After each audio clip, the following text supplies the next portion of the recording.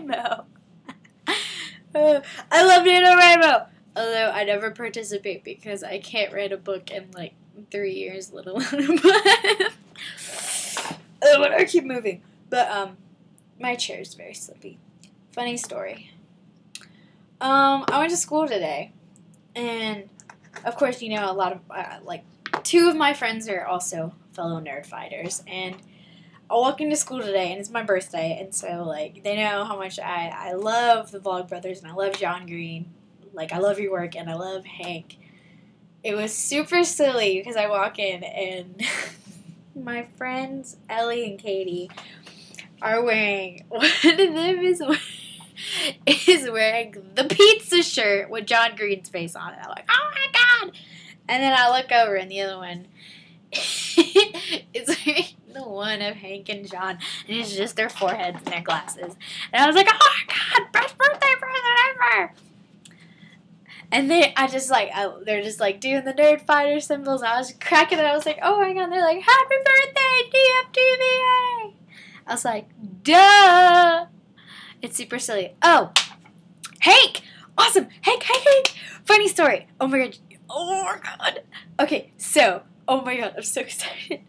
My school, we have a book club where you like read different books and stuff. And it's like super cool. Like, we all have to pick it.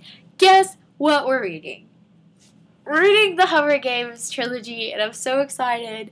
And guess what we're reading next? No joke, I'm super excited. We are reading, although I've read every book, including Will Grayson! Yes, that's how I say it every time. That's how me and my friends say it. And, yeah, it's super silly. But I suggested it, and yay. And I explain what it's about, and it's super silly. We're going to read An Abundance of Catherines for my book club. And guess what else we're going to read?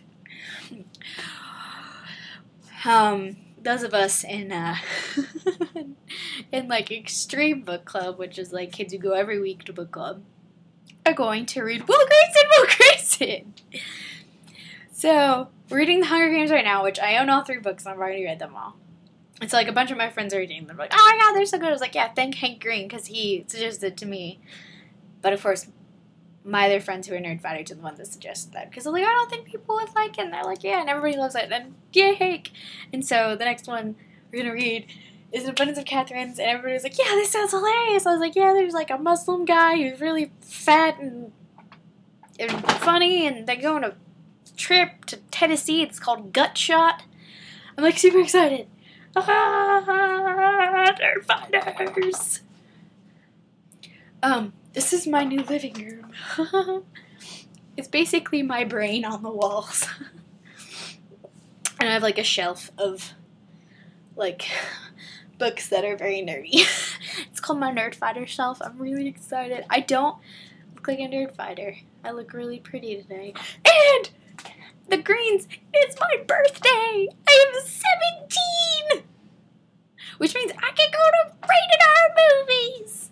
And also means that John Green needs to come out with the new book. Because it is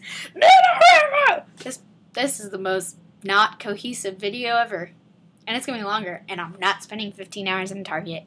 I spent 3 hours in Target yesterday. And I have a picture of me next to the Ellen part of the CoverGirl aisle. But super excited because everyone has to read it, and like everyone who's reading The Hunger Games like loves it, and I was like, here, do this, watch these guys, they're silly. So yay.